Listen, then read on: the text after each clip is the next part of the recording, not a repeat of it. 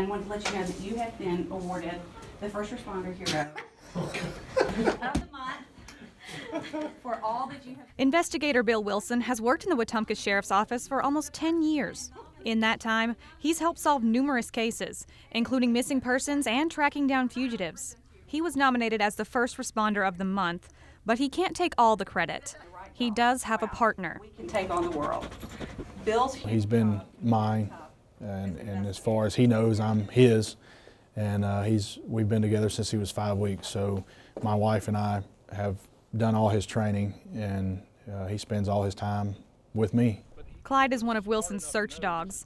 Hounds like Clyde are typically used for hunting animals, but Clyde uses his nose to search for something more important. Anytime that a subject is lost or trying to evade, that's what we use Clyde for. Wilson's worked with these dogs for almost a decade.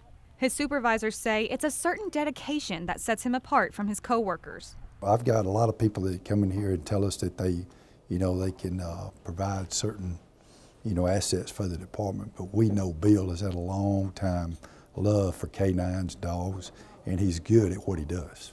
And even if Wilson owes some of the credit to Clyde and the other search dogs, the award helps him remember why he and his pack put in the long hours to help the community. It's always rewarding when someone tells you, hey, I appreciate what you do. You found my family member or me, and it meant a lot.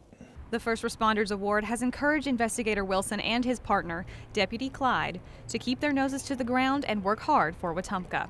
Reporting in Wetumpka, I'm Caitlin Klein, Alabama News Network.